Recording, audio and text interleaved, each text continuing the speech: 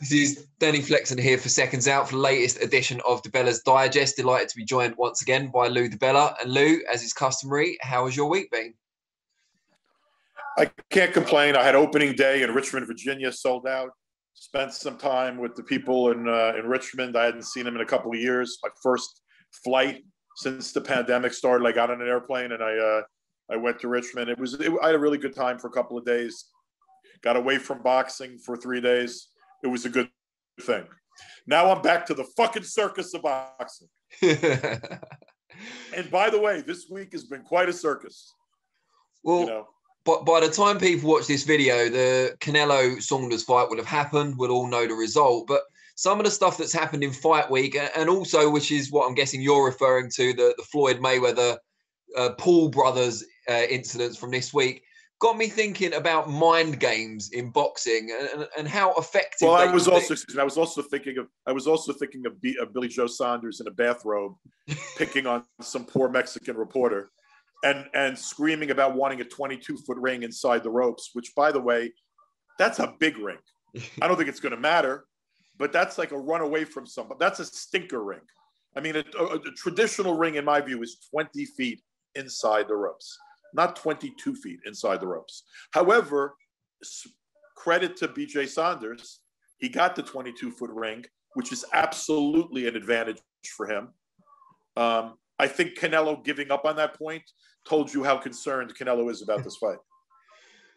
Some of the stuff Saunders has been doing this week is kind of reminiscent of Tyson Fury before the Vladimir Klitschko fight, talking about the ring canvas, some other elements before the fight. All, it seems, designed to frustrate, irritate the other person. Just in your experience in boxing, how effective can these kind of pre-fight mind games be? Does it ever have an impact in the ring? It can if you have a weak-minded champion or opponent. You know, it can if you're on the other side of someone that's not as mentally strong as you are.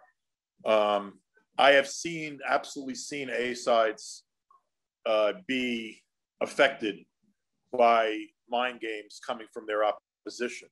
I've seen opposition affected by mind games coming from the A side also. It can, it's not going to in the Canelo situation. I do think Fury, when he fought Klitschko, I don't know if it mattered very much there either, but I got to tell you, I think Fury, if anyone's a master at the mind game, it's Tyson. You know, he's good at it. I don't have any problem, you know. I don't like acting the fool or acting like an asshole with a fucking reporter, but the stuff with the ring, I don't fault him for it. I mean, he got the size he wanted, and he created a little bit of a ruckus. I mean, he sort of has built up the fight by being the villain, you know, the heel, in fight week. I think he should be commended for that from the people at the Zone and even from Hearn, because I think the fight's marginally of more interest to people because they want to. A lot of people over here want to see Saunders get his ass kicked. And talking of playing the heel, it must be quite difficult to be heading towards a fight with Floyd Mayweather or your brother fighting Floyd Mayweather and still be the most obnoxious looking person in the room. And I mean that with all due respect to Floyd Mayweather. But Jake Paul may just have achieved it. What did you make of that whole circus? I don't want to go, like, I don't want to say this, but I'm going to. I sort of like Jake Paul. Yeah. Like, I can't help myself. I think he's like a goofball bro. I don't like that whole bro mentality and that whole thing. However, I don't think he's a joke as a newbie fighter. I don't. I think as an inexperienced guy with no amateur background, that frankly, he's taking it pretty seriously and he's getting better. Whatever people want to think about him, he's getting better. He's also a physically strong kid who knows how to throw a punch. And his knack for getting under people's skin, his knack for getting the cameras on him, his knack for getting huge publicity and self-promotion, you got to admire the hustle. You got to admire the kid. More real boxers should be able to do what he's doing. But honestly, he's real fucking good at it. He's really good at it. And I'm not going to hate the kid's hustle. I am humored by it a little bit. And you know, the interesting thing was That was Jake Paul, not Logan Paul. Yeah. Mayweather's fighting Logan Paul on June 6th. But Jake's annex brought attention to Mayweather and a Paul brother. So it's probably going to elevate Mayweather's pay-per-view a little bit. And Jake's in the background for after Mayweather knocks out the much bigger Steph brother. Down the line, the circus of Mayweather, Jake Paul would be enormous. It's going to be enormous because count on the fact you're going to see it. Count on it. How genuine, what do you believe Mayweather's reaction was after his hat was stolen? Was he kind of in on the joke and the hype, if you like? Oh, I think he was pissed. I mean, the fact that you're going to make money fighting a guy's brother and fighting an exhibition, Mayweather's another one that laughs all the way to the bank. Floyd understands making money, So I think Floyd now is probably lightened up about it, realizing all publicity is good publicity. But at that moment, having some big white bro like start making fun of you and grab your hat, I think Floyd was pissed, But I got to tell you something: the looks on Jake Paul's face when Floyd was coming after him were priceless. I mean, he looked like fuck. I don't really want to get in the way of somebody. He didn't want any part of that. I don't want to admire those kind of shenanigans, but it's good promotion. And let's face reality: both Floyd and Jake Paul are they are now purely in the entertainment business. Mayweather's in the boxing business as a promoter, but not as a fighter. Really. He's in the boxing business now. He's making money fighting these exhibitions and the Conor McGregor thing, the Logan Paul thing, the going to Japan and fighting that little kid in Japan thing. But but one thing that he shares in common with both the Paul brothers is that they're laughing all the way to the bank. So I'm not going to hate anybody for making money. I shake my head at the end of civilization as we know it, but I've been shaking my head at the end of civilization as we know it for a few years now. Look at the whole world. Look at politics. Look at what's going on all over. I mean, we're in these are strange times indeed, But I'm not going to hate the kid for making a ruckus. Mayweather seems very reluctant to let those Mexican holiday weekends go just yet. He kind of dominated them during his career, and now he seems to pop up with something every time Canelo fights. Yeah, but in fairness, he's got a pay-per-view in a month. It's a big fight week. The worldwide press is in Texas. You got all the Brits there. You got every UK. Look, let's face reality, dude. No one in America, not one motherfucking fight fan knows Sonny Edwards, even though he's a good fighter, because we're not British. We're not casual fans here aren't fighting British guys. But Sonny Edwards gets more play in American boxing social media because boxing is big in the UK, and it's a big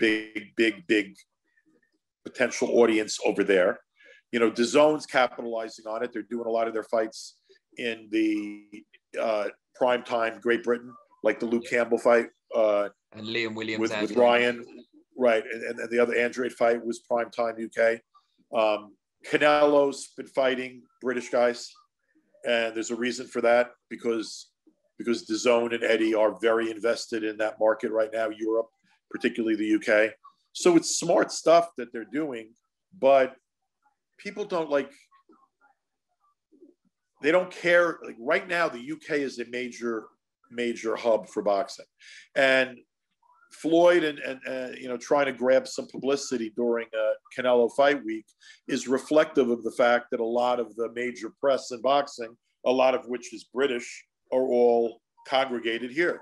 So I don't think it was really an effort to step on anybody else. It was an effort to bring attention to what he was doing in a week where there's attention and a press corps that's much bigger already in the US. So I don't think it's so much Floyd trying to be a prick and step on Canelo. I just think he's trying to build his own shit and sell his June 6th event.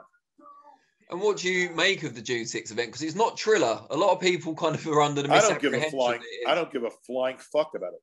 But that being said, if people want to buy it, it's cool. I have the same attitude with that that I had about Jake Paul and Askren and all this other shit. If there's enough of a market that people want to pay for it, let them pay for it. Like what bothers me a little bit is what we're doing to boxing when it's just pure boxing. Like the PBC's done a lot of good shows over the years, many, many, many good shows, and they continue to do some very good shows. But Lara versus Cornflake was an atrocity. It was a crime against boxing. It was an insult to boxing fans. Now, on the other hand, the Areola Ruiz fight was incredibly entertaining. But was it a pay-per-view event? I guess it was if enough people bought it to make it worthwhile. However, I keep thinking to myself, if we were spared, Lara's a terrific fighter. He doesn't need to be fighting Cornflake Lamont. If we were spared that bullshit on free broadcast international TV and had delivered Areola Ruiz, PBC would have had double the rating, maybe triple, and it would have elevated that fight to where scores more. I mean, literally 20 times as many people would have seen it. And it also would have made Ruiz that much more valuable for his next fight because the fight with Areola, which was very entertaining, happened in front of so few eyeballs. So I don't know. I'm disappointed by where we're going with boxing as a real sport, the real stuff. I'm very disappointed in it. And I'm not going to hate on anything that's basically just anything that's out there that's faddish or clearly just pure entertainment exhibition kind of thing. If enough people want to watch it, let them buy it. And it is what it is. I fucking Logan Paul, who I already have I got a little bit of an axe to grind with him because he's done some stupid shit in the past, including relating to suicide that pissed me off. But actually, I have to say, I talked to the kid about it in Florida when I was there and he was there, and we had an intelligent conversation. I don't think he's an evil kid. He's 0-1 as a fighter, 0-1.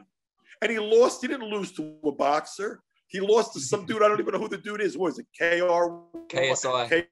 KS1? KSI. What's KSI? He is.